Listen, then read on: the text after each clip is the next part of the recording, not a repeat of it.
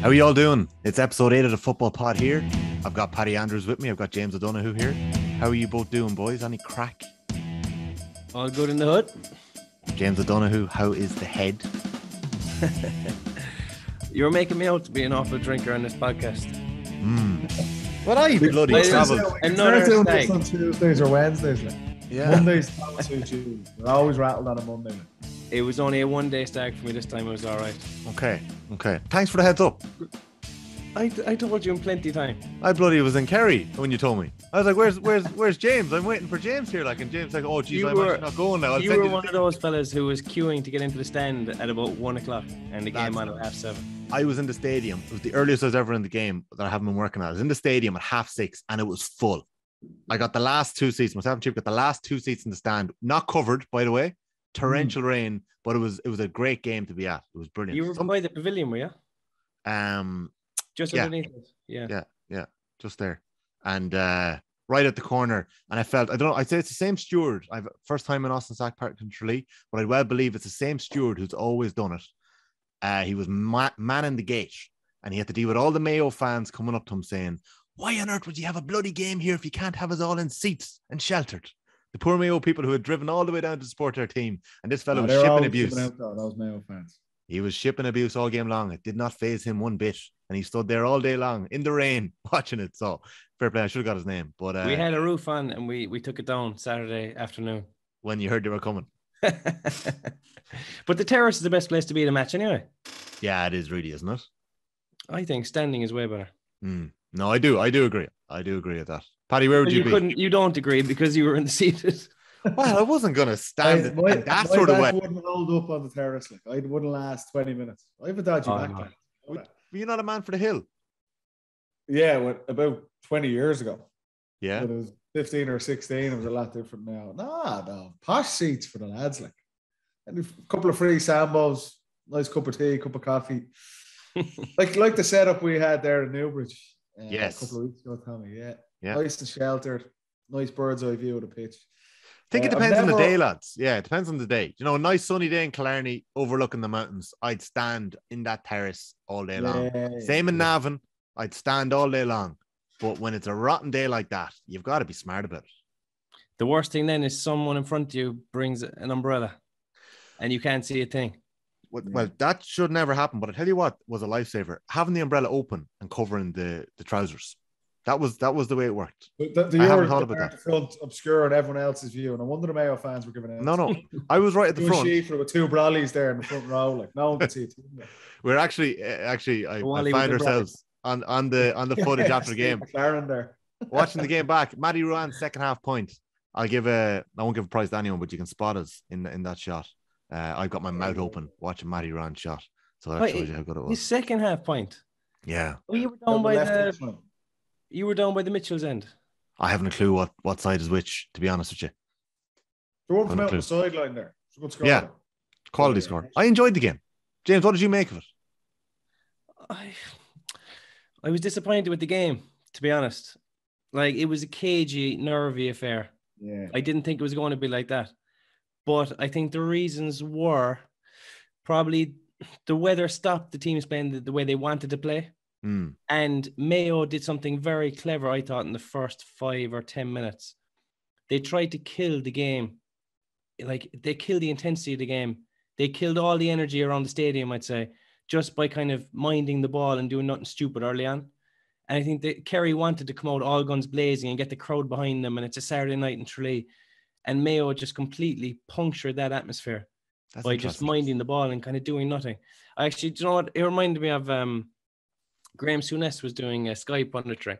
And he said when he was over in Istanbul, he was managing, was it Galatasaray he was managing, wasn't it? Yeah. And he said that when they played away games, like the intensity of the crowd and everything would be so insane that you'd have to have these tactics just kill the crowd for 5 or 10 minutes just so you could get a hold of the game. So they used to just pump it into the corner for a throw-in. They kind of delay the throw-in, waste a bit of time. Everyone push up, keep them in the corner for a few minutes until the crowd calm down. Like, it's actually very clever, but Mayo might have done it by accident at the weekend, but it definitely worked for them. They just took a bit off the crowd. That's interesting because I had a different perception watching it. I thought that Kerry had set up very defensively to try and counteract what we saw Mayo do against Dublin early on when they kicked it. And I wasn't sure, was it the weather or was it the way that Kerry had set up to kind of get Mayo on the counter? But it's interesting you're looking at it from that regard that you thought the Mayo were maybe trying to kill the game and the atmosphere a little bit, because the atmosphere in the second half was electric, lads. Like, it was great in that last 10 minutes when Mayo were on the run, but it was a slow burner, that game. But in previous years, Mayo would have come out fighting. Do you know, like there'd have been 4 fellas on the ground rolling around even before the ball was thrown up. So they went at it with a completely different approach. That's just why I noticed it, because whenever we used to play Mayo, we'd be thinking, right, first 5 or 10 here, this is going to be mental. And it just didn't go that way. And I thought it was a change of approach by Mayo. And if they did do it on purpose, it was clever, I thought. That's interesting. Paddy, would you have killed the momentum in Tralee going down on a wet, blustery night? Maybe, like, I don't know, was it wet in 2019 in that great game? It was always, I think we had a draw one year and then Kerry beat us another year. Probably not. No, we didn't. We would have kind of backed ourselves to come out and be able to play and kind of take control of the game normally on the front foot, but it didn't really work. And it's funny you say that, James. I wouldn't have thought of it in that regard, but in those games where we would have lost to Kerry, the crowd were really involved in it, and it was exactly like you're saying. It was rolling around, lots of rails all over the pitch, and for us as an experienced team, we would have looked back and said maybe we didn't control that or manage that as well as we could have, and the crowd definitely got involved in it. So you're right, it's not really something to associate with Mayo. They are one of the most passionate teams. You know, a lot of their players would wear, as shrewd as I suppose James Horan comes across, the players would wear their hearts on their sleeve. The supporters definitely do. So for them to kind of manage the game, maybe it was something that they were trying out. I agree with James. I thought it was cagey enough. And again, it's kind of like conditions-wise really hard going again, which didn't help. From what we've seen 5 games in the National League now. I think those 2 teams have shown they're probably the 2 best teams in Division 1 to date. I think that's fair to say. I know Armagh got back to winning ways with a good win against Kildare on Saturday night. Again, tough conditions for them, but I think you can see on form what we've seen to date in 2022, Kerry and Mayo look to be the informed teams at the minute. So you're hoping for a bit of a shootout. Conditions didn't really allow to that, and it was a bit cagey. Potentially, the way things are going, you could be looking at a league final with those 2 guys in early April in Croke Park. That might be slightly different, and you'd look forward to that. But look, for Kerry, it's a win. They've dogged it out again. Jack O'Connor's going to be happy with that. But bear in mind, you look 4 or 5 weeks ago, a sloppy start in Newbury in National League with a draw. Again, they easily could have lost, and they've improved steadily since that.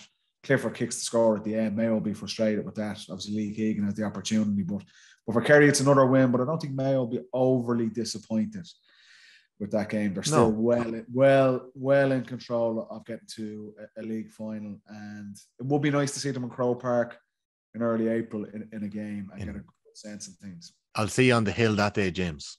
That's the league final. All right, 3 of us on the hill. That'll be going, and a nice day. I'm not going for that. No chance. Fair weather fans. Paddy, you won't go to that, will you? Only if the Dubs are there. So we're going to get back to that game itself in a little bit more depth in a little while. We're going to run through the results. We're going to be talking about a couple of games in Division 2 and a few games in Division 4. There's one place, though, that I think we have to start in this conversation that developed over the weekend. I'll be honest, I actually had absolutely no idea that there was an issue going on.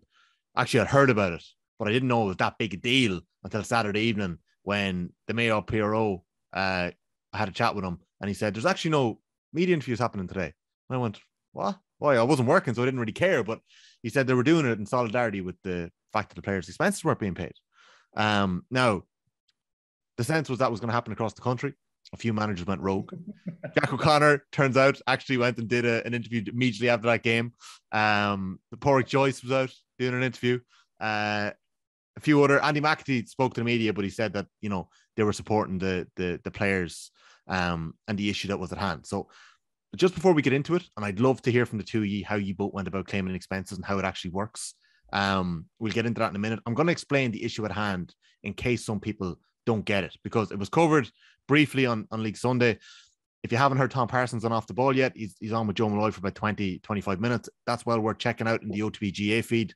If that's where you listen to the football pod, you'll get it. It's a podcast just before this one. It should be in the OTBGA feed. And actually, Donal O'Neill, one of the founding members of the GPA back in 2001, is going to be on OTBAM later this morning. So if you're one of the hardcore football pod fans who listen on a Tuesday at 6 o'clock in the morning, Donal O'Neill is coming up at 8 o'clock, and that's going to be well worth listening to. So just to explain the player expenses problem that we have at the minute. Back in 2020, and you both can, confirm this for me because you were both there, the players, intercounty footballers and hurlers, agreed to a new players charter with the GAA where their expenses will be cut because of the global pandemic. And it was done so under the premise that when things went back to normal, the expenses will be restored back to the normal level that they were before the pandemic. I think that's natural enough. It's happened in plenty of businesses across the world. As we know, a lot of people lost their jobs. A lot of people took pay cuts. And, I think across the board, most of that has been restored to where it should be, depending on the industry they're in. So initially, it was cut to 50 cents to the mile, and training was capped at 3 sessions per week. Now, both of those ultimately were cost-saving measures. First problem that kicks in is that the GAA seemingly go back in their word last year and wouldn't restore it back to the 65 cents to the mile, which they had agreed to do once things went back to normal. An impasse ensued until about last week, when the GAA actually have now gone back and restored it to 65 cents to the mile, but they will only do so for 4 sessions per week. So a lot of people listening will be like, oh, but sure, it's not fair enough. Shouldn't it be 4 sessions per week? That's a separate conversation that we might get into a little later here, or I'm happy to get to another day. I think it's something that's well worth exploring. The amount of sessions, the amount of time that a player is with an intercounty squad, I think it's a separate conversation that shouldn't be muddled into this one.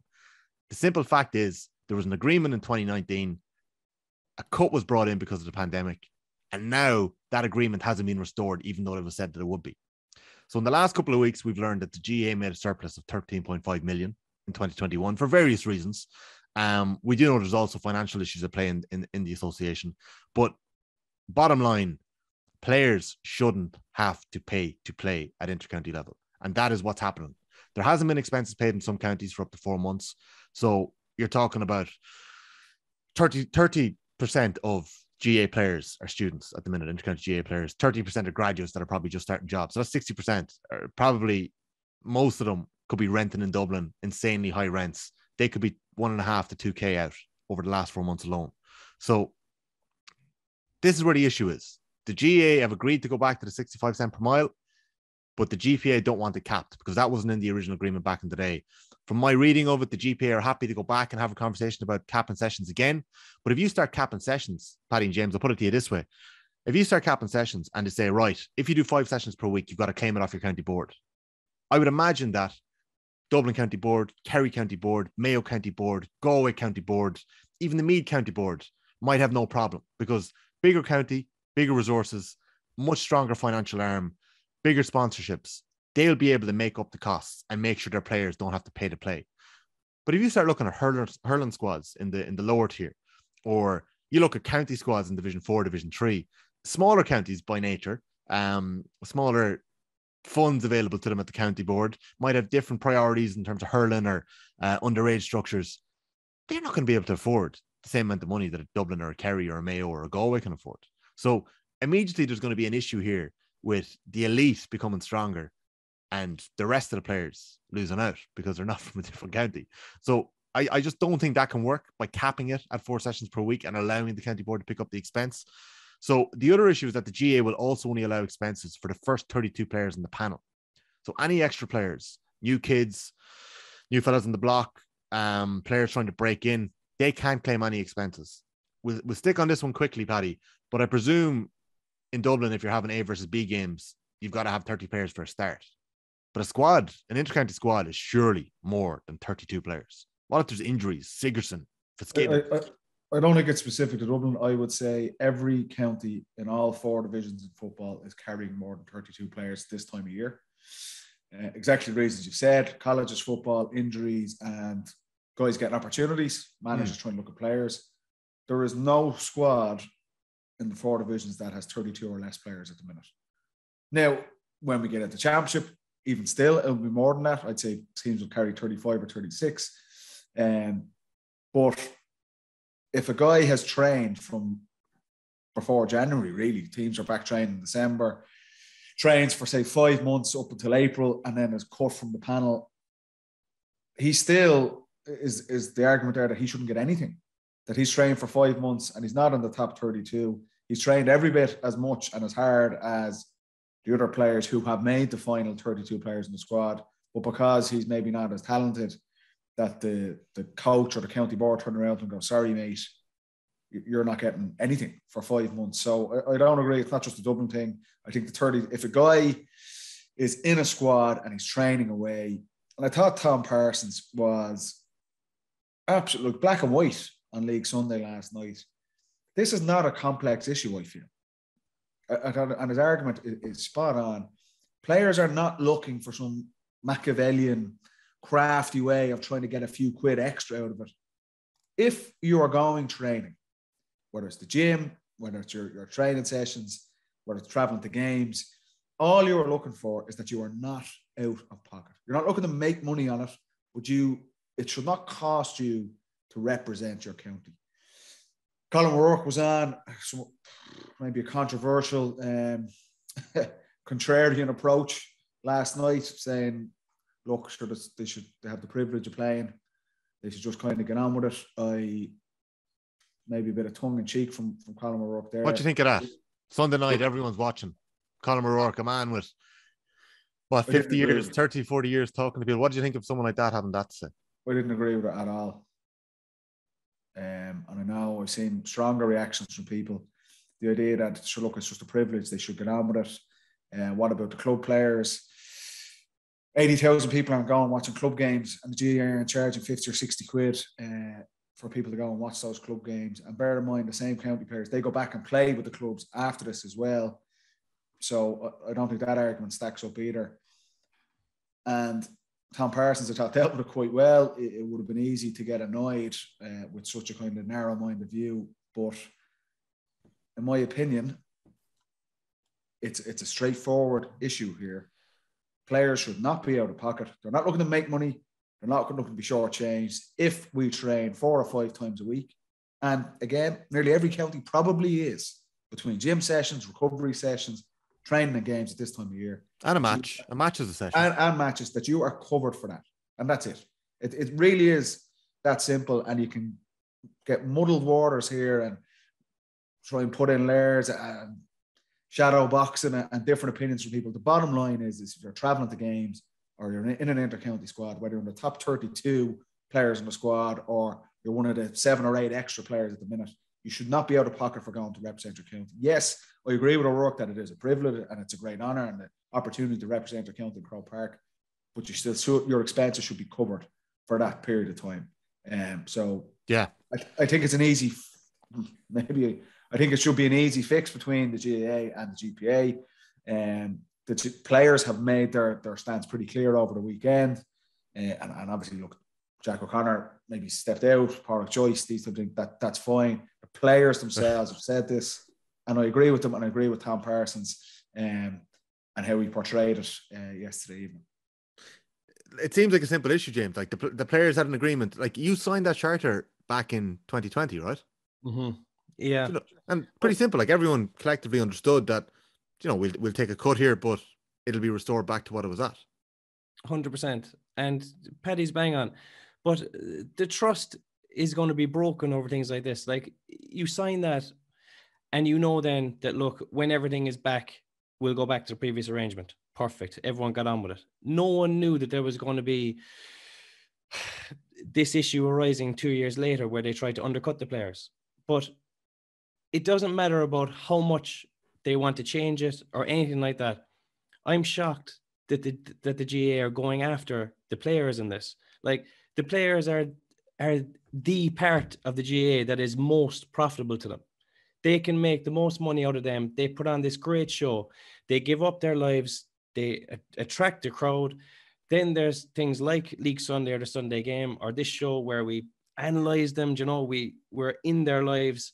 And then they want to take a couple of pounds off them for no reason. I just think that it's just a bad look for the GA when they should be looking after these players, rewarding them for giving us this unbelievable spectacle. And instead, what they're doing is taking every euro they can. But you know what, James? It's not even rewarding the players. That was an argument. I know what you mean. The lads are making a few. It's literally just covering their costs.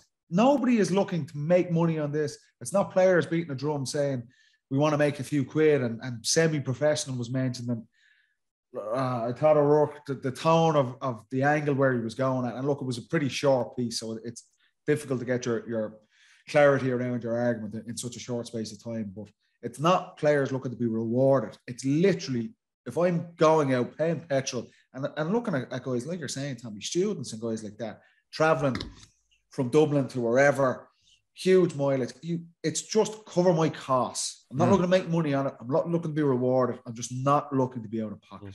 Yeah, I think that's it. And it's the message that's gone out, James, is echoing what you're saying. Players just don't want to pay to play. And it's what's happening. And it obviously, I from my sense of it is, players are very frustrated by this. They're very frustrated, but like, it's not like they've been out crying and whinging about it or anything like that. They've been frustrated, and I think they have to take a stand. Like, you have to take a strong stand. If there was an agreement in place, it needs to be honoured. Like, but I can say I was involved with Kerry for, say, 2010 to 12 years, say, right?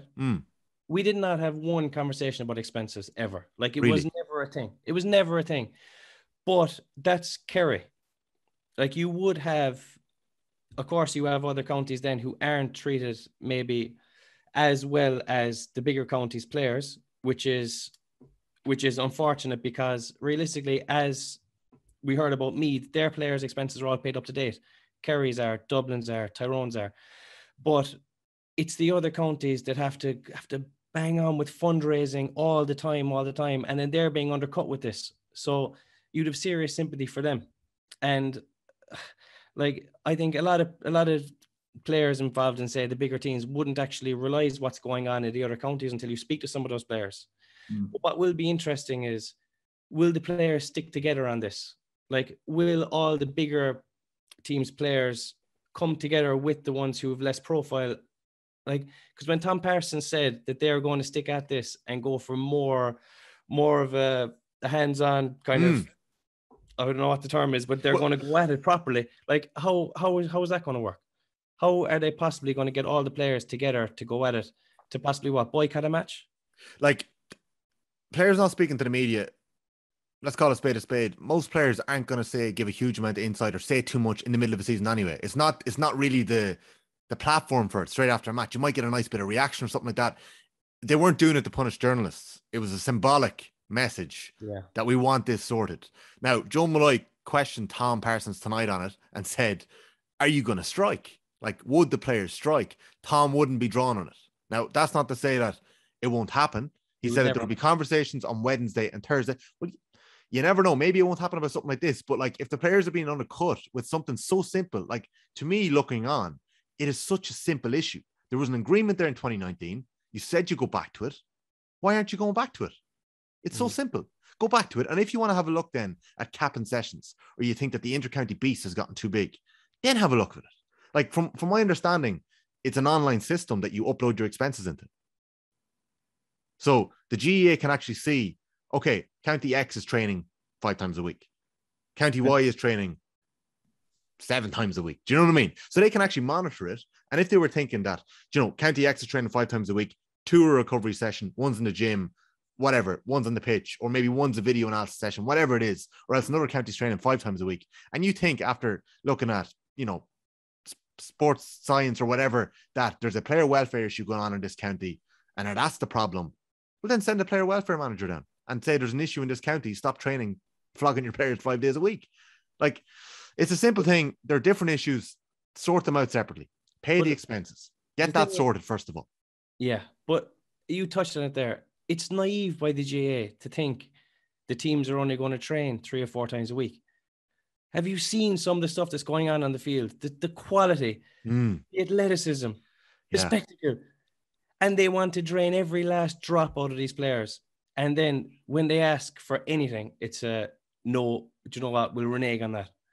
Like, I think that some of these fellas in the suits needs to go down and spend some time in these county setups and see how much work is being done, how much time is being given, and then to turn around and try and take things off the setups, I think is just, it's disrespectful to the crowd that are the most important, which is the players. Yeah, and as I said, there's players in some counties that have not been paid their expenses, not paid money, but just given their expenses to cover the costs of making it to training for the last 4 months. So that's students or, you know, young graduates who are 1.5 to 2K on average out of pocket. Refunded, Tommy. Not refunded. Paid. Sorry, Refunded. That is the language. Is their important. Hands in their pocket. Young lads traveling around the country for the last 3 months. The crowds at all of the National League games over the last 8 weeks has been spectacular. I'd say that the crowds going at the games in the most horrendous conditions has never been as high after the pandemic. Yeah. People appreciated GAA through the pandemic when players were playing behind closed doors. And there was a real sense of appreciation for how big an organisation and how much entertainment, how brilliant the intercounty game is during a really tough time. Crowds have flocked back to that now that they've been able to. Players are looking to be refunded for the cost they have incurred to produce that entertainment and put their own lives on hold. Yes, it's an honour and a privilege, and I get all that. That is a massive reason why we do this when you grow up as a kid. But I do not think it's acceptable that any player in any county should be losing money to represent his county, his or her county, whatever it is. I just don't think it's right. I think what Tom Parsons and GPA are asking for is 100% legitimate and fair. I think it's an easy fix. Common sense should prevail here, and it should not go down the road of strikes and players missing games. But if there's no give and take over the next couple of days, people are going to be put in hard positions and hard decisions are going to be made. And it shouldn't get to that. Yeah, it is very simple. I think what we saw with some of the Sunday columnists, some of the people speaking on the Sunday game, some of the, you know, people have spoken out about it. With the GPA, it's always complicated. You know, with any union, it's complicated, but with the GPA, there's always a degree of suspicion. The GPA are there to look after the 2,500 intercounty players on the island. Like, that's who they're there to look after. Maybe it's a little bit more now since the merger, but they're not there to look after the club player. They're not there to look after managers. They're not there to look after coaches, media, or anything else. It's the intercounty player. So I always think that there's a bit of needle that's always going on. That's a bit needless and complicating situations like this. GPA. I think GPA have certain questions to answer over the last decade. Maybe there's been issues that they haven't properly dealt with, but with this in particular, it's so simple. It just needs to be sorted out. And just to note as well, like the GA putting it back on the county boards, and I know I've said already, that's all well and good in the counties where things are motoring well. But we all know that some county boards just don't have the brain depth, you know, the same resources at hand, the same people working in the same place that are able to run a business the way that, you know, county boards need to be run right, like at the minute. They also don't have the same numbers, like the amount of people. Like, you're going back to the same people every year trying to fundraise. Like in Laois or county, like say Sligo, you're asking the same people every year to put their hands in the pocket to fund the inter-county team. And especially now, when we say that the season's been shorter, Paddy, right? We're saying the season's been shortened. Yeah. But like for a Tailteann Cup team who possibly would have been knocked out in a qualifier in June, if they get to a Tailteann Cup final now, their week has been extended to 18 weeks of the year, 30 weeks of the year. Like. So actually, counties now are going to have to pay more if it's been put back in that. So I'm not sure the GA have thought about that as well. Or maybe they have. Final one on this, James. I must say, the GPA do savage work for the players. Like, if you ask for anything after GPA and you give them your phone number, God help us, they will ring you 5,000 times. They'll text you. They will. A lot of texts. They will go above and beyond for you. But I was just thinking was, say the GA were giving out about fellas looking to go to Australia and McShane, your Mullins, your Cliffords.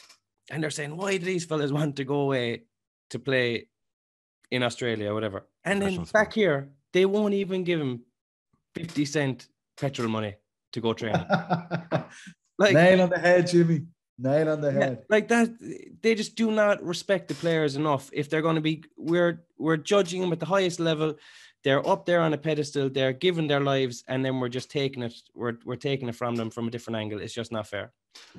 Last one on this, James. How easy is it to claim expenses? Like, is it annoying? Is it a big issue? Like, was it a thing that you had to do every week? You had to sit down and claim your expenses, or how did you go about it? We went about it twice a year. But now, to be fair, my expenses were always fairly low because I was claiming from the middle of town in Clarny up to Fitzgerald Stadium. 200-meter walk. Yeah. No, I was driving a 4-liter. Am I joking? I was cycling up. I was literally just. I was. You claimed expenses for cycling. No, am I joking? I used to cycle. I actually cycled up to a game, a National League game, Kerry against Dublin in 2011, I'd say. Really? Yeah. Did you play? I did. Oh, maybe it's 2012 actually. Where was it? Clarny? We played this in Clarny in 11 and 13. Where did we play in 11 and 12? I'll check 11 here. It was I can't remember. I remember it was. So you cycled up to there. So you'd be close. You'd be close to the stadium, like. I'd be close. Yeah, but you'd obviously have. I rarely had that many expenses. You'd be working out of Clarny, or you could be working in a different part of the county, or you could be traveling the matches and stuff. Yeah. So Paddy, you would have had the same crack. You've been what? A couple of miles. Yeah, would have had the biggest commute. We're fortunate. We're generally lads who come from the city centre out to DCU, or from home here, Castlelock, out to Innisfails or DCU, wherever we were training. So we used to do it on a monthly basis. You put in where you're traveling from, where you're traveling to, the sessions that you did, and that was it. And it was calculated. So that was it. Not overly complicated. Yeah, it's a straightforward. Anyone who works professionally as well, there's expenses with that. You put in your spreadsheet or wherever it is, your copy your receipts to your financial controller, your CFO, whoever it is. This is every day. Look, this is not a complex thing. This is what I spent out of my own pocket. Can I be reimbursed for that? Can I be refunded for that? That's it. And it's gotten to a stage now where it's getting this coverage. Looks bad. Nobody's coming out of this happy. People are getting frustrated. Yeah. You're getting differing opinions on social media, on TV, and through different media outlets. I think Tom Parsons nailing the head last night representing the GPA. Players just do not want to be out of pocket.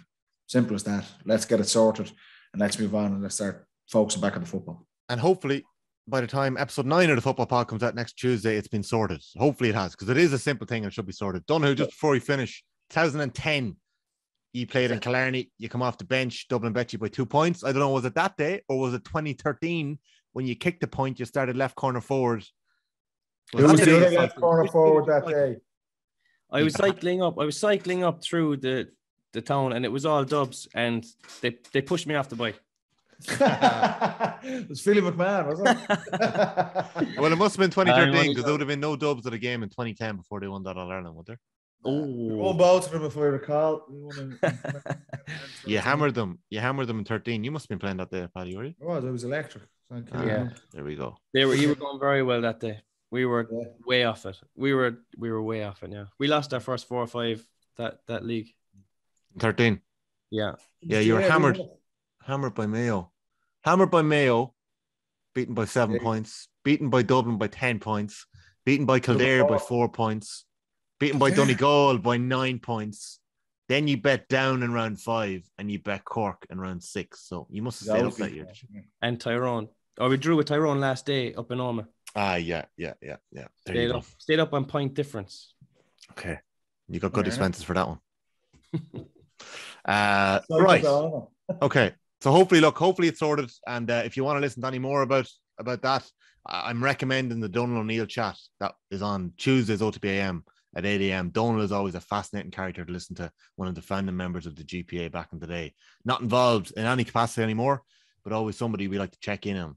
So, episode 8 of the Football Pod, lads. We're going to get talking a little bit of football now over the next wee while.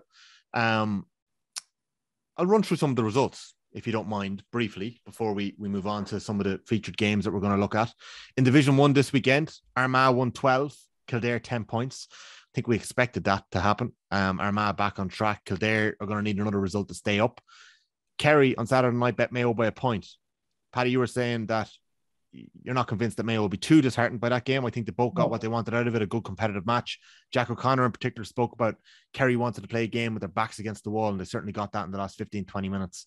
And then on Sunday, Monaghan, brilliant away win against Donegal. We'll come back to Monaghan in a wee while. 112 to 10 points against Donegal. Donegal and Ballybuffet.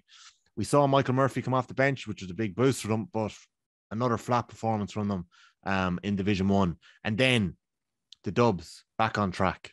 13 points to 8 against Tyrone. In particular, that first half was so impressive when they went 9 points clear. They had 8 different scorers from play. The whole makeup of the team looked better, Paddy, and we'll come back to that in a couple of minutes when we get talking Dublin. Down in Division 2, Down lost by a point to Offaly. Down were in control of that game with a couple of minutes to go, and Offaly pulled it out of the fire and kicked a late winner. A massive, massive win for them in the battle to stay up. They're still up against it in the last couple of games. Meath then, massive win against Cork, 118 to 110 in Division 2. It's Tuesday, let's face it, nobody's coming here for the results, but I'm going to roll through them anyway. But and then Derry and Roscommon drew 12 points apiece. We might come back to the Meath game in a few minutes. I'm allowed to talk about Meath this week, thankfully. And then Galway held off Clare 2-8 to 1-5.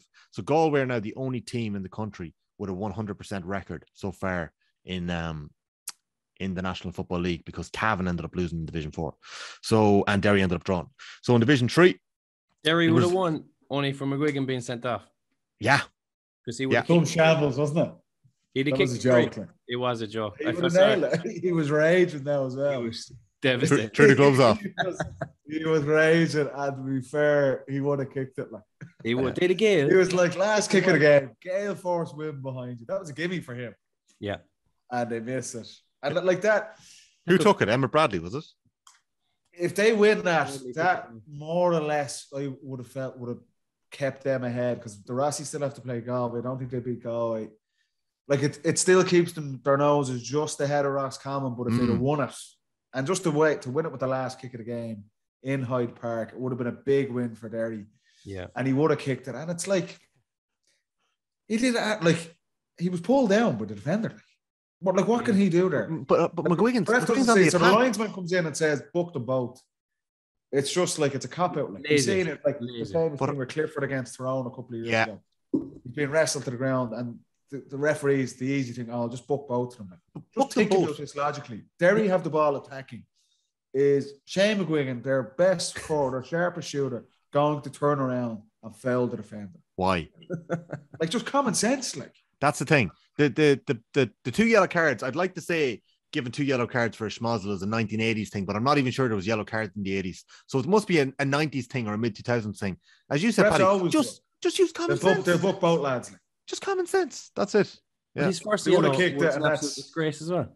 He what? You see his first yellow card? Yeah. It was barely a foul, and he got booked for it. Yeah. Oh, I felt sorry for him now, in fairness. Yeah. That would have been a savage win. Away in that promotion game. Did you feel sorry for Paddy Hampsey, Paddy? No, I didn't. No, I didn't. Put your Dublin hat on there, will you? No, I didn't at all. I didn't feel sorry now. Michael McKiernan was probably touch and go now with his thing on Fenton as well. So no, I didn't. Ill-disciplined lads can't be rewarded. Was someone must have been kneeling behind Costello when he got the shoulder?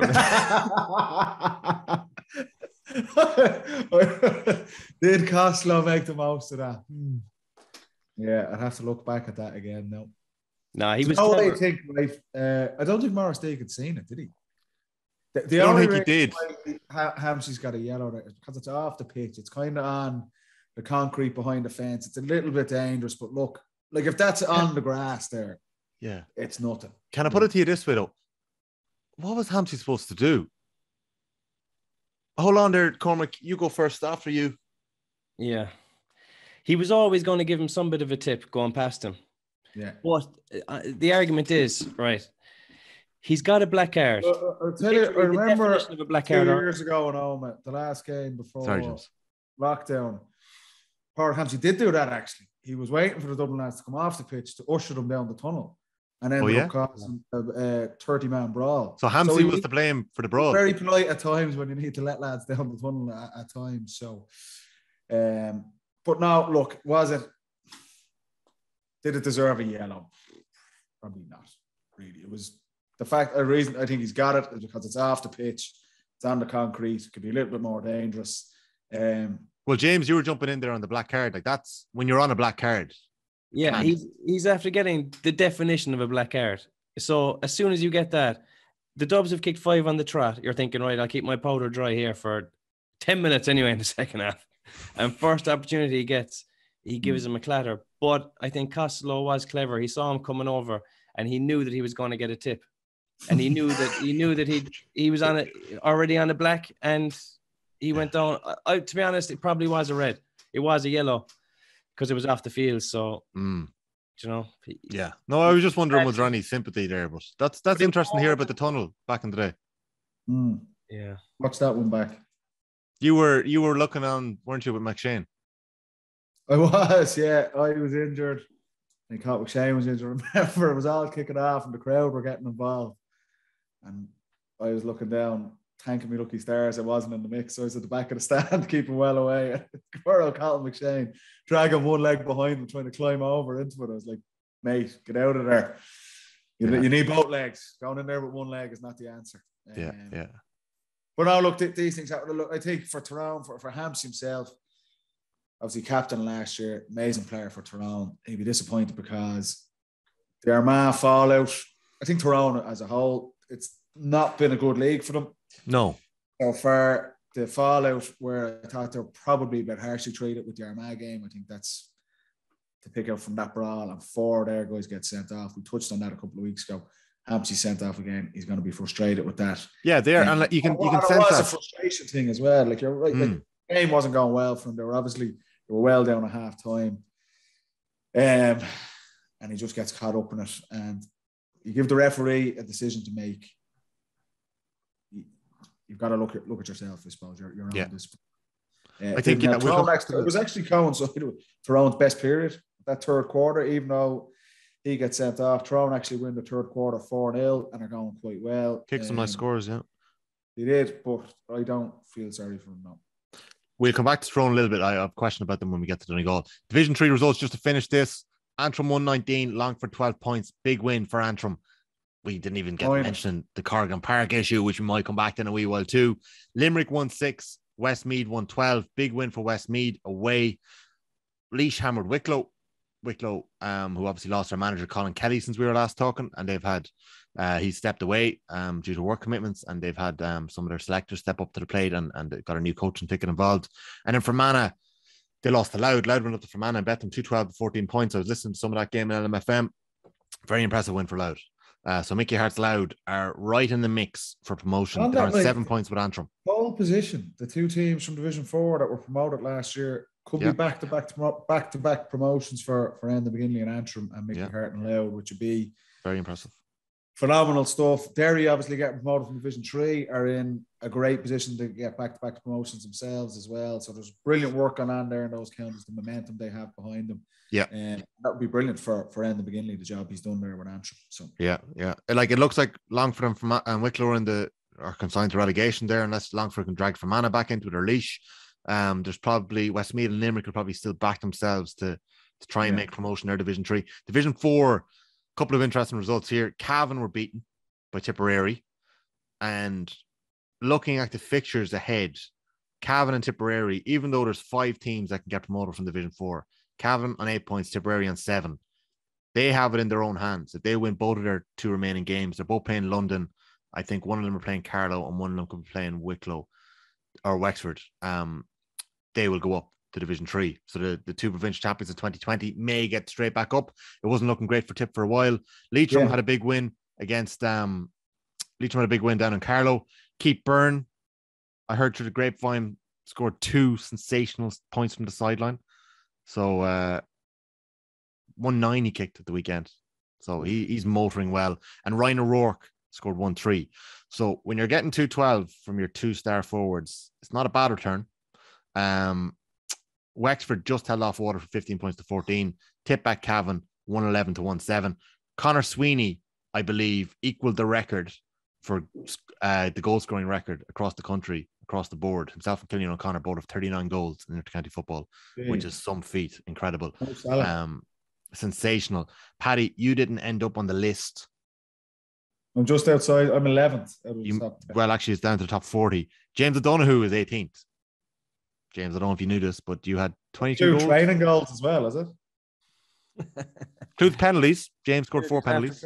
Penalties. Yeah. Gibby. So, surprised to see Peter Hart so high up on that list. Penalties. He was a penalty taker. I'd say a few of them are penalties, are they? 17 penalties, 18 from play. 17 penalties, like Harry Kane. There you go. There you go. But so that was an interesting 17. One. Yeah, that's in league and championship. League and championship. Or just league? League and championship. League and championship. He scored a great penalty against us in 15. Yeah. He pressure penalty, pinged it right into the bottom corner. It's class. Nice. Yeah, he's a good player for us. Yeah, you'd appreciate that. They're the results. Conor Sweeney is another top operator. He's been around a while. He was under 21, my age. They beat us in Tralee, in under 21 final. Really? We beat Cork. In what? In what? And that's 08, 09? Yeah, no, 2010, I'd say, maybe 9 or 10. And himself, Quinlivan, I suppose. And no, Quinlivan was too young, I'd say. Was he? He's on that minor team that beat Kilkenny and Mannion and Jack's minor team in 11. So I'd say you had Robbie Kiley in that 2010 tip team in 21. Yeah. Conor Sweeney.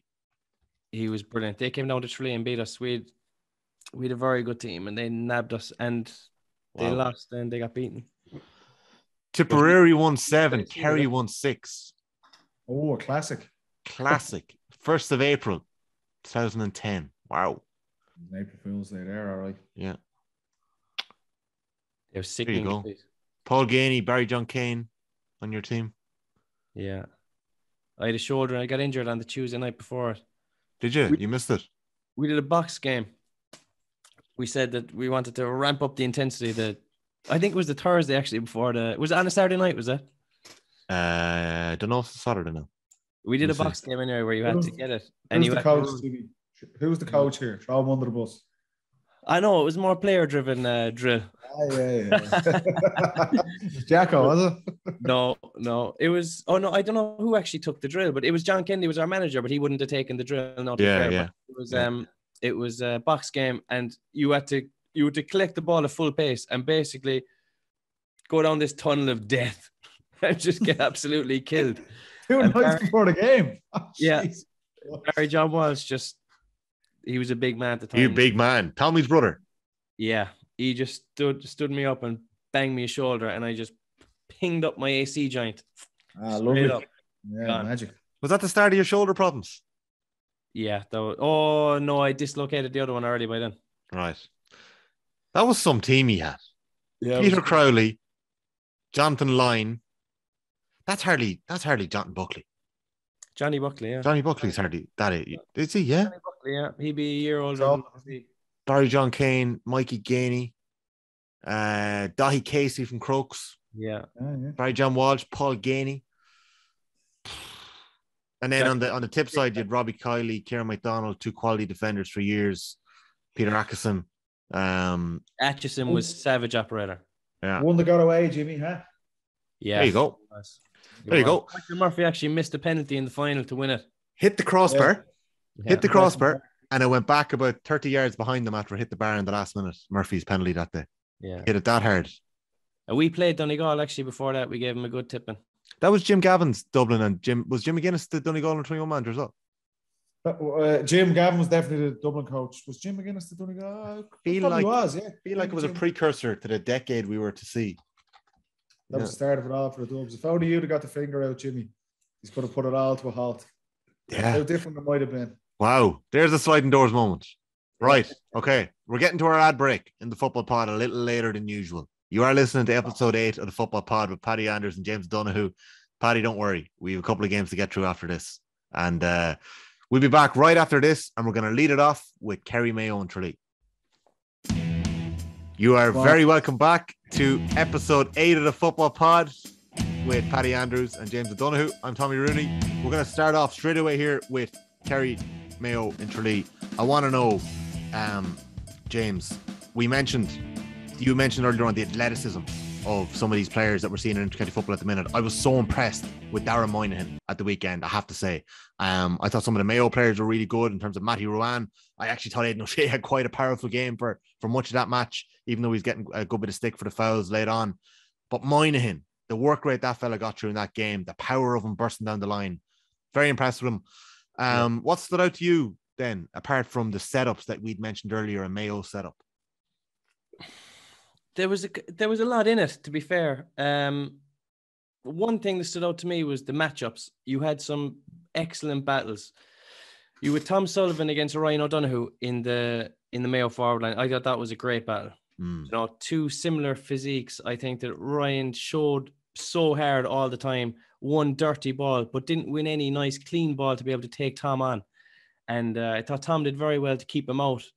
Ryan still ended up, I think he ended up man of the match. He kicked some lovely frees, but that was a great battle. And if that happens in Croke Park, they'll seriously have a good tussle there, I think. But that's a great it was difficult for him for Ryan O'Donoghue, because the kicking wasn't always on, because the weather, they turned down a lot of kicks in, I think. And Kerry did get bodies back because Mayo were slow coming forward. And on the other side, Clifford and Oisin Mullen had a battle. That's an interesting one, isn't it? Yeah, it is. I think that Clifford has it on him. I think that Clifford has his number. And I think if I was James Horan, I'd be switching that matchup. I think you get more out of Mullen centre back. Are you saying on Sean O'Shea? Yeah. Yeah. Who would you put on the cliff? Keegan? Yeah, I think you have to have kind of a team approach on Clifford as well. I don't think no matter who that one man is, is he going to, it's not going to keep him to 2 or 3 points anyway. So McNamee did a great job on him last year and he still kicked 8 points. Yeah. Exactly. Semi-final. Like if he gets ball in hand, unless there's 2 fellas there, he'll probably score. So if I was Mayo, I think that's something they can improve on. They can move Mullen out the field and he can be a driving force from there. Because I think Ruane was outstanding. Yeah, and actually really just on that, it felt like there was a lot of Mayo won a lot of the midfield battle. And I'm surprised by that because we've given the Kerry middle third a lot of kudos over the last while. You know, a lot of appreciation. But a lot of the Mayo midfield catches were uncontested. Like, tell me about Ruane's impressive performance. It wasn't just Ruane. It was the way I thought Mayo were excellent on Kerry's kick-up. Okay. Which is not surprising because Mayo, it is a massive strength of theirs. Their preparation, how they set up, they're a smart team. Horan is around the block. He knows the crack. New goalkeeper, obviously, in for Kerry. And Mayo just control that section. And it's such an important aspect of the game. And it wasn't just like Ruane was bossing. It was the whole setup they had, forcing Kerry long, the body positions, the starting points of the Mayo front six, their half backs pushing up. They were controlling where Kerry were going to kick the ball. So it wasn't just an outlandish individual display from a Mayo midfielder. It was the whole setup they had. And that's what they're really good at. They're a really, really smart team and the experience they have. And it gives them a massive platform. If you get on top in the middle, you get the opposition goalkeeper under pressure. It's so pivotal. Well, we had talked up the Mayo midfield quite a bit, and rightfully so last year. Like we thought it was a 60-40 in the All-Ireland final. We thought that Ruane and Loftus would have the edge on Kilpatrick and Kennedy. I think that battle swung that final in a lot of ways. Yeah. Like Ruane going forward, both James. the lads had a great game, yeah. Kicked three great points. Did you like him going forward?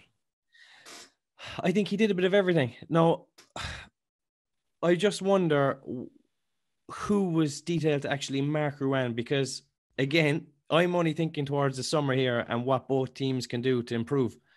Ruane is now a top player. Yeah. I would be looking to put a defensive-minded player stuck to Ruane and say, keep him quiet. It's one up for us. The way that Jack Barry can do for Fenton. Yeah. Like, see, I don't know. Was Barry on Ruane on Saturday night? I was too busy they were trying kind of dry. stepping off each other. Yeah, they were kind of stepping off each other, whereas I think that's a detailed job. You sort him out because he's too good at the moment. Yeah, like the Fenton job, and Jack Barry, he did do jobs in Fenton at times, but you could see that was his focus, that's what he was doing when he was out there. I think you're right. I think there was a bit of floating going around the midfield because there was some uncontested kickouts. That's because it was so slow around the middle that it was so easy to drop off. They kept dropping off, and the ball was just played sideways. It was a difficult watch at times. Even the crowd, you could tell, were getting a bit bored. Like. There was a bit of that. Now the crowd, it spices up in the second half when Mayo bring it to Kerry-Mayo, chase that game, and I think actually that's when Aidan O'Shea started to come into his own a bit more. I don't know what you thought of O'Shea's performance, Paddy. He's been coming off the bench a lot this year, and I felt like James Horan was potentially getting us ready for maybe a world later in the summer where Aidan O'Shea is the impact sub with 20 minutes to go. He started this game. He looked in great shape. I thought he had a good game around the middle. Yeah, and this is the thing.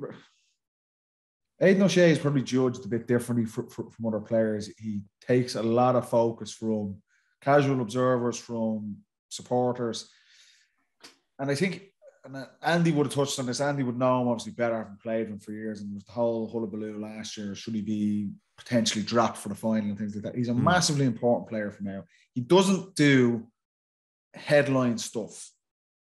So he's not a guy where he does an obviously brilliant thing, like he scores 3 or 4 points from play. That's not Aidan O'Shea's game. He's not a scorer. He's brilliant he's actually, funny enough, he's a really good tackler despite how he finished the game, which was the surprising thing.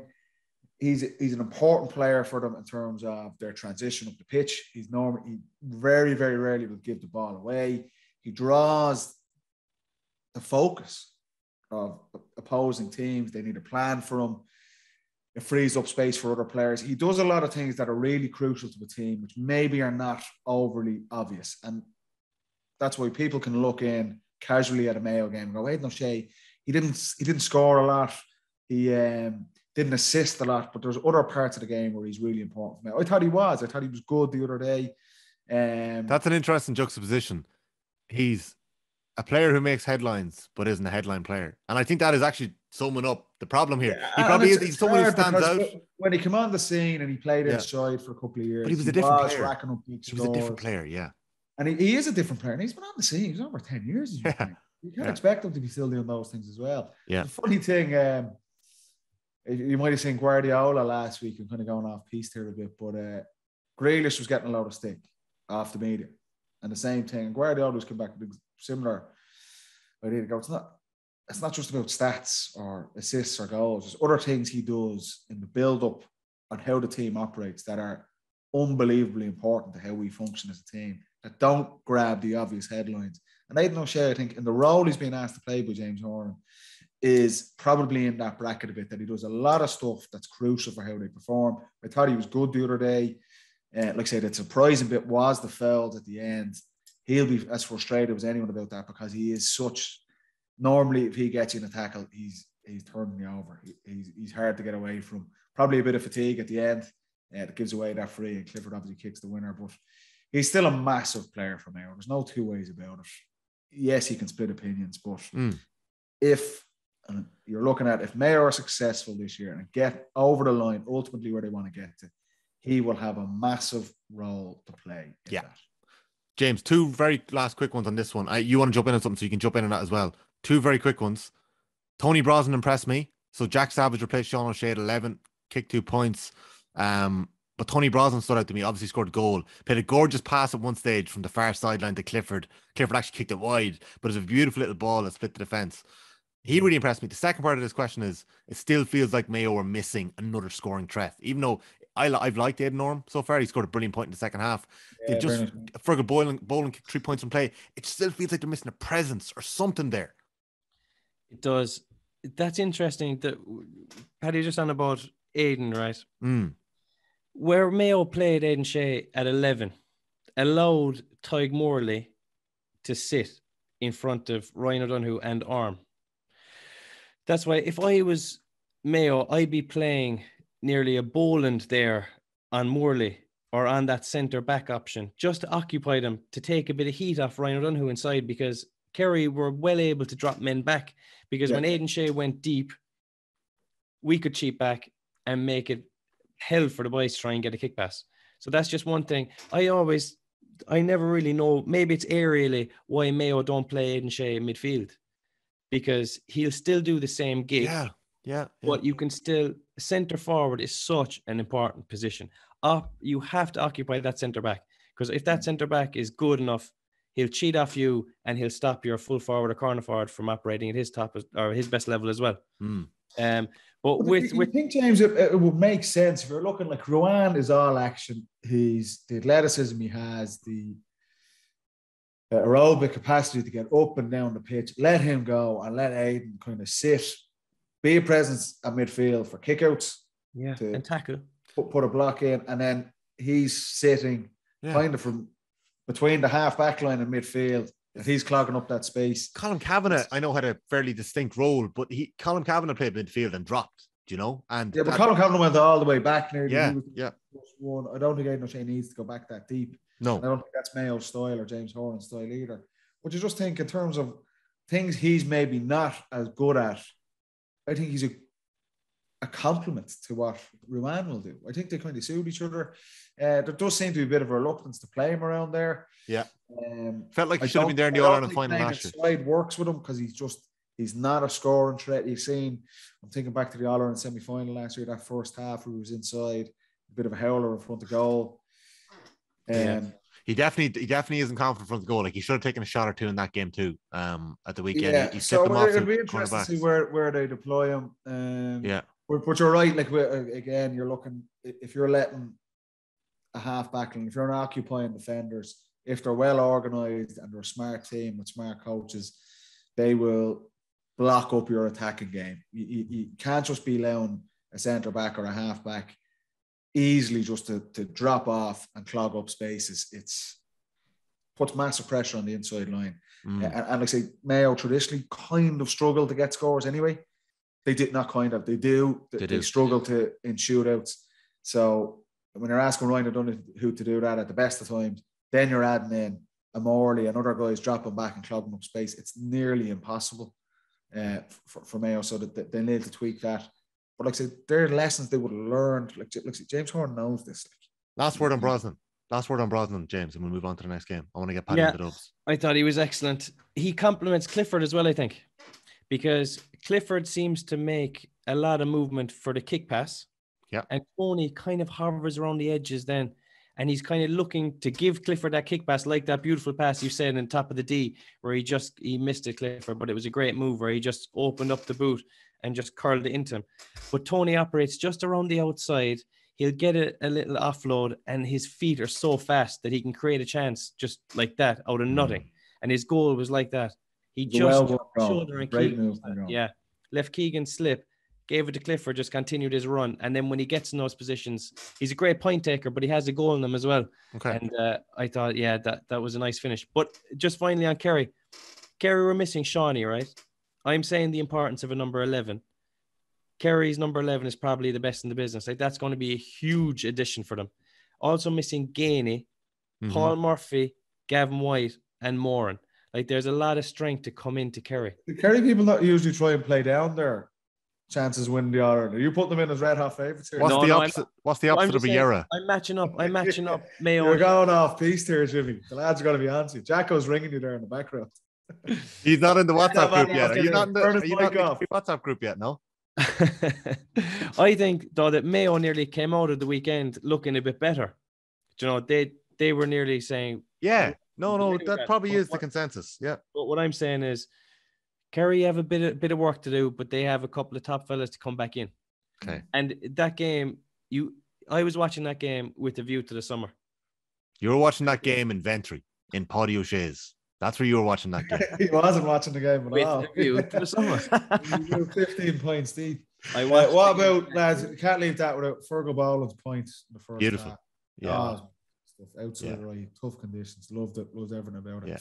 Yeah. But I think both teams will be reasonably happy. Mayo, it's not the end of the world for them. I agree. A long course into the league final, perhaps, and Kerry winning a really tight game against one of their contenders for the All-Ireland. Yes, there's loads of improvements for both teams, but I don't think either of them and the stage of where they're at are going to be overly disappointed for Mayo losing or Kerry getting carried away with winning the game either.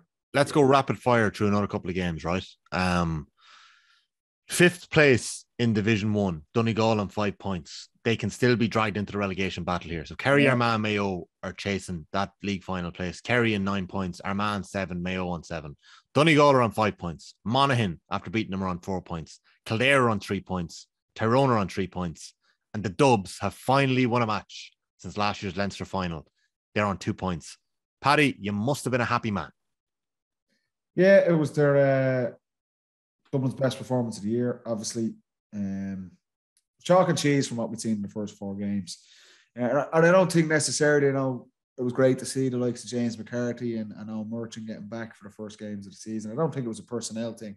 It was their energy across the pitch, their attitude on the ball and defensively as well was light years ahead of what we've seen over the first 4 weekends. There was purpose in everything they did. If you go back to the opening night of the National League, we thought defensively they were way too easy to play against. Armagh just kick balls in and the full back line were completely isolated. I thought that was an improvement even in Newbridge, with Johnny Cooper and Mick Fitzsimons coming back.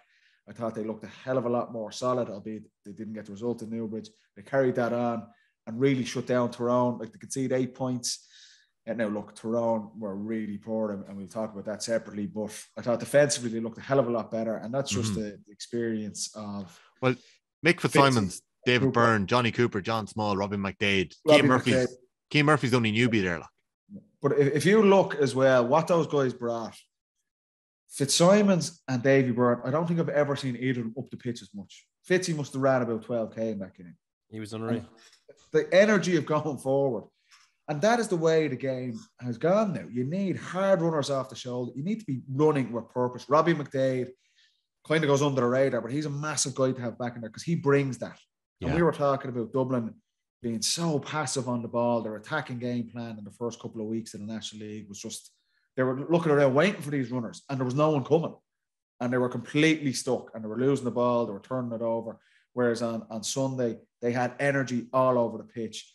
Fitzsimons, Davy Byrne carrying the ball. John Small as well, probably should score a goal. It's a bad pass by Cormac Costello in the second half. But that runners from deep with purpose, with energy, caused havoc for Tyrone. And then also, another part of their attacking game, kick passing the ball forward. Costello made a massive difference inside. Costello is brilliant at showing for the ball. Dean Rock, it kind of freed up space for Dino as well. Again, you're comparing it to the couple of weeks before in Newbridge, where it was just very static. Kieran Kilkenny was inside and he was winning ball and there was no one really coming off him. I thought the energy, the speed and decisiveness in their attacking play was way better. 11 points to 2 up at half time. It was their best display. Second half was probably a little bit quieter. Third quarter, again, they won't be happy with. They lose the third quarter 4 points to 0. Yeah. And which they will look at. So it wasn't all sunshine and roses. Just on it, Paddy, when you mentioned at the top that you don't think it was personnel, but I'll put it to you this way. The personnel that they did get back allowed the front 6, the forwards, to play as forward. Like, you have Brian Howard, Bugler, 2 lads who are operating the half-back line are now back in the half-forward line. Scully, who kicked a very, very, very impressive point. Scully's best game of the year, yeah, 100%. And then you've got your full forward line of Cormac Costello, Kieran Kilkenny and Dean Rock. Obviously, Conor O'Callaghan is still missing there, but it felt like a Dublin team, James, didn't it? It felt like the Dubs were back, the Dubs that we expect to see.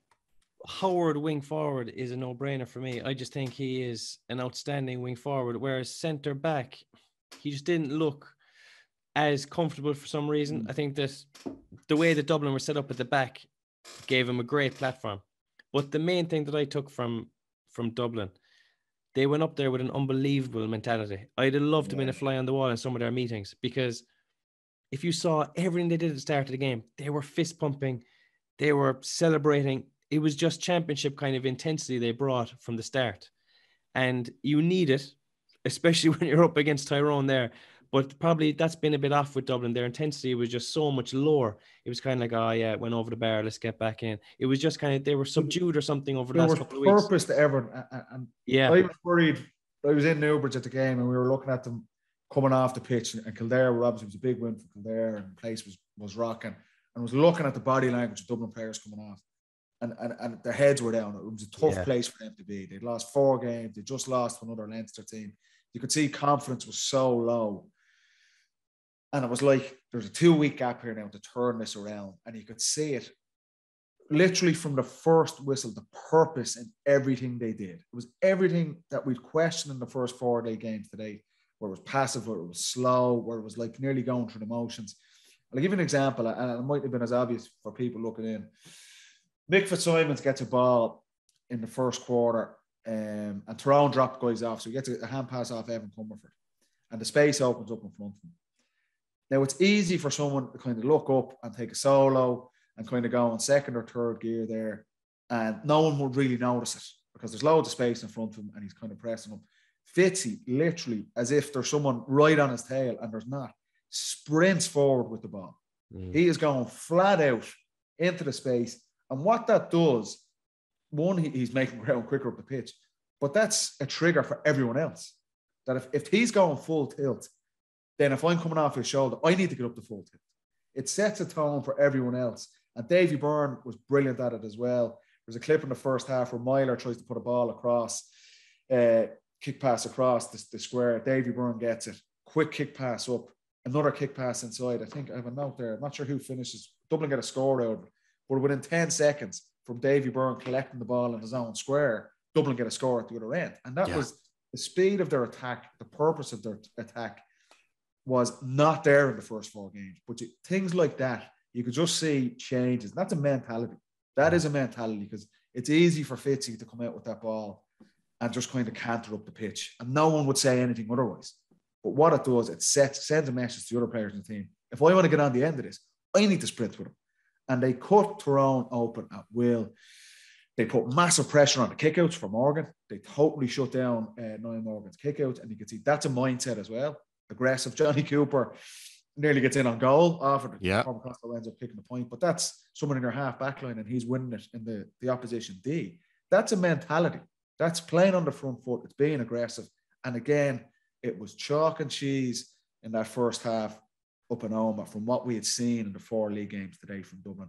And it's a mentality shift and a purpose in everything they did. And you hit the nail on the head, James, as well. A really good defensive structure. Good defense leads to good offense. If you're set there and you have a platform, that allows you to move the ball up the pitch quicker. And the same, if you've got offense and you're not giving the ball away, it leads to good defense because it allows you, the defenders, time to get set as well. And Dublin were just far more cohesive than they have been in any game to date, and in massive contrast to what we've seen from Tyrone, who kind of carried on their really poor second half in Ballybuffet a couple of weeks before. It's been a bad league campaign for Tyrone, and that was a really poor performance from them as well. On that, James, relegation candidates, as you put it on the first pod, the All-Ireland champions. Tyrone kicked 9 points the first. Now, Dublin have now got 2 points on the board. Tyrone have 3. They got a draw the first day against Monaghan. I'm just going to run through their scores. 9 points against Monaghan. They're beaten by Armagh by 6. They kicked 14 that day. Fair enough. The next day out against Kildare, they win it. 2-7 is all they score. 2-7 to 12 points. The next day against Donegal, they kicked 12 points. And then against Dublin to kick 8. Now, I know weather conditions are a factor here. I know Tyrone have won the All-Ireland, had their team holiday. They were back a bit later than others. Would you anticipate seeing the same reaction and mentality next weekend against Mayo? They're at home again in Healy Park. They're playing Mayo. Mayo, who are buzzing, who were in such good form the last day. Would you anticipate seeing the same reaction, same change in mentality next weekend from Tyrone that you saw in Dublin this time? Well, you'd hope so for Tyrone's sake, because they need to do something. They need a change in something. As you said, they're not going well up front. A lot of their scores are coming from midfield. You know, even the Fitzpatrick's goal, he seems to be getting in for those goal chances instead of the inside forwards. You know, McCurry's not himself yet. McShane doesn't seem as sharp yet. But I think that a lot of the Tyrone fellas individually have a lot of scope to improve. Whereas, I don't think they have a team problem. I think that they have a serious hangover. They're flat. But say it again, James. A serious what? They have a serious hangover. They're like Jimmy on a Monday, normally. But you know, it's funny you say, if you look at their key players last year, player of the year, Kieran McGuigan, has not. He's had a quiet league campaign. But he has 3 gears to go. He'll improve. Yeah, way more out of him. Myler as well, one of their standout players, been really quiet. Hampsey's had a couple of issues, obviously, with the sentence off. He hasn't been getting forward as much. So, there's just a flatness around her. It's not really a tactical thing. Like, say, McCurry, Like he gets the goal against a brilliant goal against Kildare, but he hasn't been getting the scores. If you remember last year in the National League, he was scored a week nearly every week. Dazzler. There was a bounce in Tyrone. They have not had that yet. I thought their best performance was the first half against Donegal, where I was impressed with them, but a really flat second half. Really bad first half against Armagh, where they're blown out of the water, and then the same again at the weekend. And they're going. They need to turn it around against Mayo. They do. They need a spark from somewhere. They really do. And I think let's talk more about Tyrone next week, lads. Let's get more in depth in Tyrone next week. Go again, James. Just name me one thing on Tyrone. Yeah. And we always say this. Their thing is getting to that intensity. Yeah. For a once-off game, 3 times in the year maybe, or 4 times. National League, is it their be-all and end-all? No. They don't want to go down, fair enough.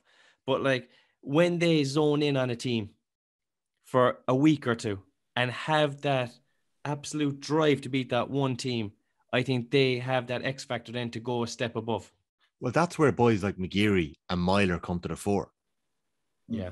That's where you see them. That's when they reach their gear. They're massive players. They wouldn't have won the All-Ireland without those guys in the form they were in. And they have not got to the pitch of it yet. Yeah. That's fair enough. Whatever reasons behind that, if they haven't done enough training or whatever it is. But there's no denying it. Their key players are not at the levels that they were in winning the All-Ireland last year. Sludden as well. McKiernan, they've had a couple of things which have gone against them, like you say, the settings off and the team's getting on their back as well. Yeah. It's been a tough 5 games in the National League for them. And Sunday was probably as poor as they've been to date as well. So one thing, it's a kick in the backside for Tyrone. And the other thing, I wouldn't get overly carried away with Dublin.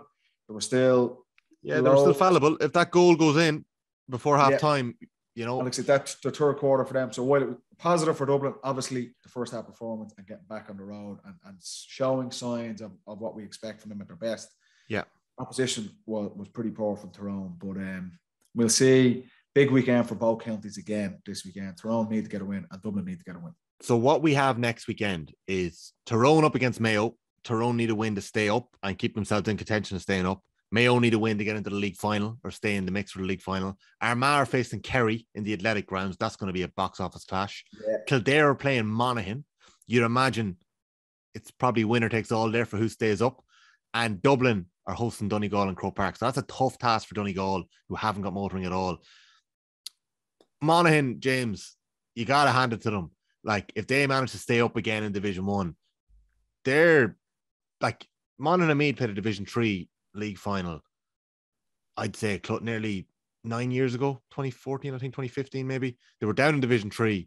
Monaghan have got up to Division 1 and have stayed there. It's incredible. Like, and you see, like, talk about a county maxing out their resources. Auntie now has Donny Buckley and Liam Sheedy, to name just 2, working with him on the sideline. Sheedy in with them. Liam Sheedy's in as performance coach with Monaghan. Yeah. He's a performance coach. He's in some capacity anyways, but he's got Sheedy and Buckley. We spoke in depth about Cian O'Neill last week.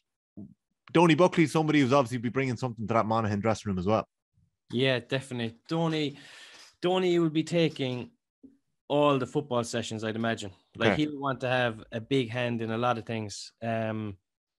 He's very good on kickouts, very good defensively, very good at tackling as a forward unit as well. So Monaghan are actually almost a perfect team for him because they have so much scope there for improvement as well. They're probably some areas they didn't probably focus on as much that he'll bring that level of knowledge and experience. But they've had a good year already. But they need to have that bounce as well. The thing with Monaghan is, can they have that zone in mentality to rattle in Ulster? Because we said that if whoever comes out of Ulster has a great chance to go all the way. Yeah, so, I'd back Monaghan to do that. Like, I'm impressed with that. Like, they're so. I don't think they're top Ulster team though. I don't think. No, they're not. But would you be surprised if they won the Ulster Championship? No, I wouldn't. They were 40 to win the All Ireland a couple of weeks ago. They're what? 40 to 1. But if you look, I was watching like the last quarter yesterday, where they're in the mix and Murphy's back on for Donegal. The crowd are getting involved. You think, And Donegal get momentum behind them. And Monaghan are bringing on Fintan Kelly and these guys. And Kieran Duffy kicking Same scores. old soldiers. Yeah. It's like these guys, I remember playing them, my debut when these guys were playing years ago. They're probably established when you were playing. Yeah, it's like the player pool Monaghan have is so small, but these guys are going to the wheel. They give nothing away easy. They're just organised. They make you fight for everything. They've got a great goalkeeper. They've got one of the best forwards in the game. And then you've got guys like Conor McCarthy, Jack McCarron, these guys popping in with scores as well. They're hard to play against. They'll give you nothing. Banty will have them as organised as any team that's there. I'm not surprised with it. That they see off Donegal, they win the game comfortably in the end. They'll probably stay in Division 1. They probably, by the skin of their teeth last year, they outsmart Galway going down the stretch and managed to stay in Division 1. They nearly go on and win the Ulster Championship. Like they're so close to beating Tyrone that they are a team for over a decade. No matter who was in charge, they get the absolute maximum out of the players they have. And this year again, they're doing the same again. Like if they were a little bit more clinical, they probably should beat Mayo and Clonus. That's always been a challenge for them. But I'm not surprised that they'll probably stay in Division 1, and I wouldn't be surprised that they will be there right in the mix. Are they as exciting as an Armagh or a Derry or these newer teams on the block? Probably not, but they're like an old war horse. They will be in the mix. And just to confirm, Liam Sheedy is performance coach Monaghan this year. So it's such an impressive ticket that Banty has put together there with himself, Buckley and Sheedy. Like they must be getting, you're talking about the same players being there, the old war horses. They have to be getting a kick out of Buckley and Sheedy going in and renewing and refreshing things. I was expecting Paul Finley and Tommy Freeman to be coming on at the weekend. I was like, these lads are on the go. The boys probably could. Yeah. You know what I mean? So I thought they managed that game really well and just closed it out. That's experience. Newbridge, like it was hopping for Dublin Kildare. It's going to be hopping for Monaghan Kildare this weekend as well, because as we said, both teams need a win to secure their place. Probably even technically not even secure their place, but be given a chance of staying up in Division 1. Tommy, as good as Monaghan are and were, Donegal are in serious trouble. Well, can I park you on that, James? Because can I park you on Donegal? Because I think we're going to be able to have the same conversation about Donegal next week on the Football Pod. They're playing Dublin and Croke Park. Quick one on it, right? No. Like if you want to get to bed tonight, Paddy, don't get started. Diabolical in the first half against Tyrone. They turn it around the second half. They get a massive kick, and you know, right? Is this the spark? Murphy's back in playing as well, and then they're so flat again against Monaghan. They could have played that match for another 2 hours. They weren't gonna turn it around. No. They go to Croke Park at the weekend. Yeah. It's a tough game for them. It's probably a great game for Dublin on the back of their win in Alma.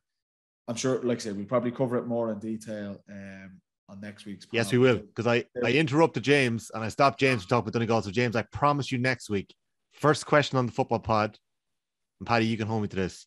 You can tell me what you think of Donegal. Right. Okay, sorry about that. I'm in New York, so Jimmy, you take the lead on next week's pod, right? Oh, yeah, he's in New York this weekend. There you go. Oh. Yeah, he'll be back for Monday, don't worry. Division 2, lads. Paddy, you must have been happy. Like, it's been a long time without a win for this county. Finally, they pull it out of the bag. Meath in Navan put up 118 on the board. The hammer Cork. But I'm not sure we should be talking about Meath here. Things are pretty bad in Cork, James. Cork are in serious trouble. They're a rueful shake of the head with a little grin. No, I honestly, if there's one team I want to see going well, it's Cork. Just for Kerry, Cork, Munster games, they are unbelievable down here. Yeah. Like Kerry, Cork and Killarney is a day for the calendar. It's just a great occasion, and it's so sad to see that there's no gallop out of him. And Keith Ricken, I don't know. He's gone in there. He's tried to kind of get the culture going rather than the football going. You know, he's trying to get the right people in with him, the right players who are going to take him forward. But when they're losing games as badly as they are, it's only going to go from bad to worse. And in the Munster Championship, they're going to get beaten. They're going to get beaten early. And when the Cork crowd turn against them, they turn so harsh. So really? Oh, that they will be eaten up and spat out by the Cork crowd if they don't get their act together. Did it not just turn back to the hurlers? Did it not just banish them? Nearly indifference, which is forget about them. That's worse. That's like saying I'm not angry, I'm disappointed, kind of thing. Sorry, when you say Cork, sorry, just to clarify. Without the end of a few of them in my time. Just to clarify, when you say Cork are going to be put out of Munster early, you mean Cork are going to lose the Munster semi-final to Kerry? Oh, they're definitely going to be out of Munster early, yeah.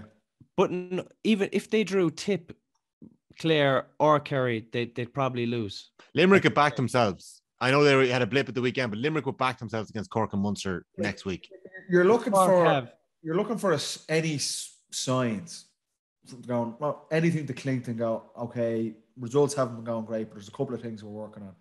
There is none of that we're seeing with Cork. And I remember our very first pod of the year, we're going, right, who do we hope gets a bit of a run? We're looking at Galway. Yeah. We're looking at Kildare in Division 1, Calarmagh, keep it going, Derry. Can Cork get something going? These big traditional, like Meath and Cork, 80s, 90s, they're absolute powerhouses of it. And they've both fallen so far. But Meath, at least there's sparks with Meath and they're underage. What Andy McAtee's doing, a big win for them to kind of at least kickstart their season and give them a chance to stay in Division 2. But if you're Cork coming out of Navan there at the weekend, like well beaten, like wiped out. Yeah. Where do you go from there? What's the positive thing over the first 3 months of the season that Keith Ricken can fall back on? The one positive that Cork have, the one positive the Cork have, lads, is that Cork are facing down next in Páirc Uí Chaoimh, and then they've Offaly in their final game. So Cork can conceivably stay up. They're playing the teams against them in this relegation battle. Meath are on 4 points, and they're on the same amount of points as Clare. Both of those teams, I feel, still need a point to stay up for sure. They'll probably be okay on 4 points, but to be guaranteed survival, you probably need another point there. Meath are playing Clare next in Cusack Park. They have a decent record against Clare over the last couple of years. Then Meath have Derry. Like who knows whether Derry will be already promoted by that stage, you know. So Cork, the one thing going in Cork's favour, now they've lost Powter, they've lost Meehan to injury. They've got the Finbar's boys. If Brian Hurley was to get injured, Tommy, oh my God, they wouldn't score more than 7 points. And like Stephen Gerlach is a very good forward. Is kicking points.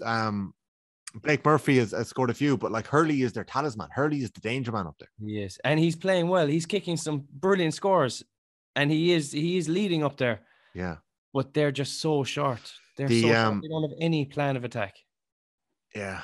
Yeah, and even defensively, like Meath, we know how Meath have played football for the last 5 years under Andy McEntee. They run at you, and they run at speed, and they were able to cut open Cork so many times at the weekend watching that game. You know, Sullivan was outstanding, wasn't he? Yeah, he was savage. He's got a lovely turn, lovely cut, doesn't he? And Jordan Morris is looking good at the weekend as well. I'm not going to talk Meath up too much here. We're going to move on. You said Meath for Sam before we came on. I did not. You did. Don't you dare say that. I'll be wearing my half and half jersey this weekend. I'll have Clare and Meath in Ennis this Sunday, so I'll send it on to you afterwards.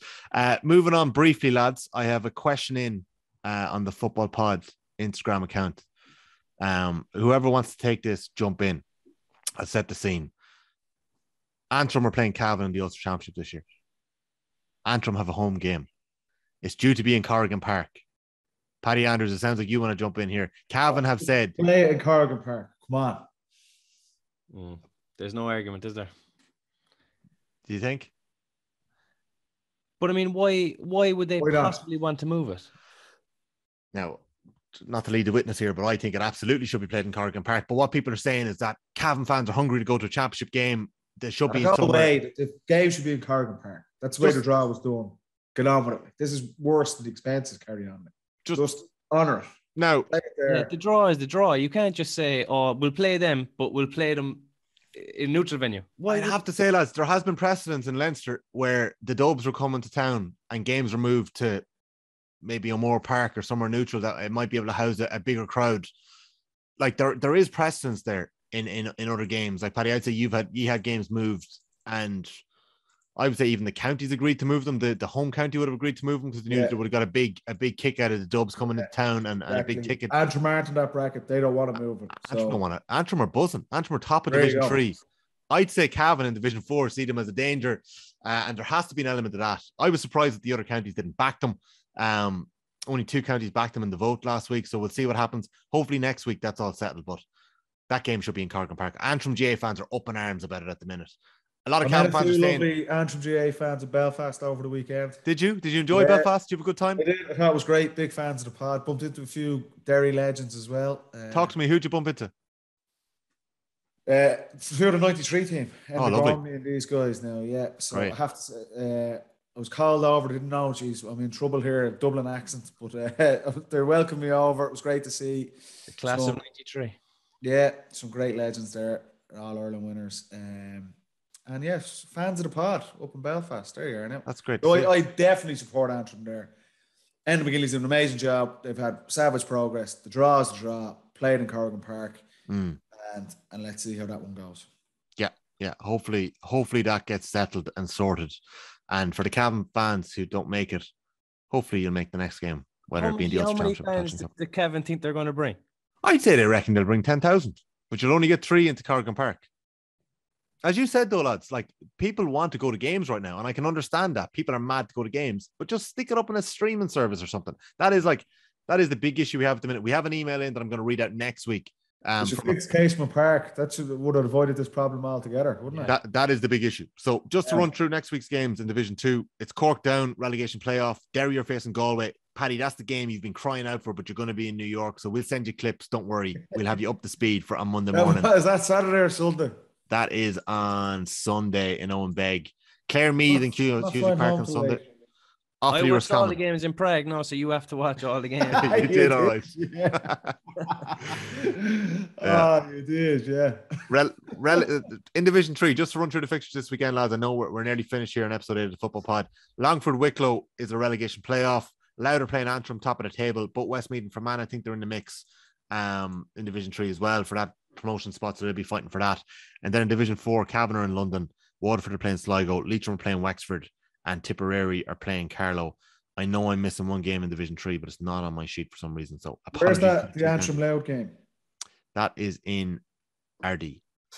Whoever wins that more or less is promoted, I would say, is it? Judging by that table. Whoever wins that more or less is promoted. Yeah, that's it. Laois and Limerick is the other game on Saturday night in Division 3. So we're nearly finished. A couple of little bits of house business to get to. James, how do you think your fantasy football team got on this weekend? I'm on the up, according to the boys' tweet, but I could be wrong. I think I had Shawnee, and he dislocated his toe, so that was my main scoring threat gone. Yeah. How did I get on? Did I plummet? No, I'm just looking for your team here now. You didn't plummet. All I have to do is finish ahead of Paddy, and it's a win. I still have Conor Callahan as captain. Was that your little look there, was it, when you threw your eyes to heaven? Fantasy football. Jesus Christ. Every week we forget, Paddy. I've Cluxton a goal and Con up front. Yeah, James O'Donoghue is streaked ahead here. 31st position in our overall league. He's 171 points last week. I'm back in 58, 151. And Paddy's propping up the table on 91, 91st position. I'm going to pick 1 week. I'm going to give this attention. In fairness to Paddy, I guarantee you I'll wipe the floor. Can I just say something here? You got more points than me last week. There you go. So you're actually alone. If you just pull the finger out, you'd be there. Yeah. Kevin Ford is still leading our table. So Kevin, you're going to be in the mix for one of our fantasy Gaelic prizes. We have some good prizes coming your way. I actually haven't opened it yet, but Evan Talty of IGA Coach sent us in one of the coaching tablets as well. So that's thanks to Kevin for that in IGA Coach. Check that out. Tommy, and I'll do it sitting in the security lounge in JFK. I'll have a few minutes to myself. We will look at that this weekend, Paddy, and I'll get that over to you. So that's pretty much Kim it. Kardashian's book behind you as well there, Tommy, can be a prize. Whose book? Kim Kardashian's. I absolutely. I swear, I didn't buy it. I do not. You do? I spotted it there down the bottom. Look, he's rumbled. I have Paris Hilton as well. I have Seamus Callanan. Is that what you're looking at? I have Roy Keane, Tiger Woods, Andre Agassi. He's throwing Keno in there just to try and bulk it up a bit. Yeah. No, it's a good Tiger Woods book, I must say. I read it myself. Yeah. You good stories. The two fellas wrote. Yeah. Have you read it? Yeah, savage. Very good. A lot of people sold about, which was a bit harsh. Yeah. Have you read the Brian Clough book, Provided You Don't Kiss Me? No. That's a cracker. I'd say he has some stories. Yeah. Andre Agassi open. Surely you both read that. Yeah. It's not as good as Kim Kardashian's, but it's very good. He's going through them all individually now to prove they don't have Kim Kardashian. Like, Tommy, you're it could have been there. On this podcast for 3 hours. He said just keep it down 10 o'clock tonight. Okay. That is episode 8 of the Football Pod with Paddy Andrews and James O'Donoghue. As always, lads, you've gone above and beyond. Thank you very much for your time this week. Thank you very much. Jacks are back. The Dubs are back. The Jacks are back, baby. The Jacks are back. There you go, James. We'll see, I fancy Donegal next week. Boys, thanks very much. We'll see you next favourites for the All Ireland anyway, which is the main. Well, he's done it. And that's getting clipped. He's going straight up. Cork are we're hammering everyone, and we're missing all our players. That is top class, Jimmy. Did you learn nothing in your media days? No. No, I'll agree with Dermot Connolly. Mayo's year. That what Dermot said. Yeah. We might come back to that. Cheers, boys. Good night, lads. Well played. Magic.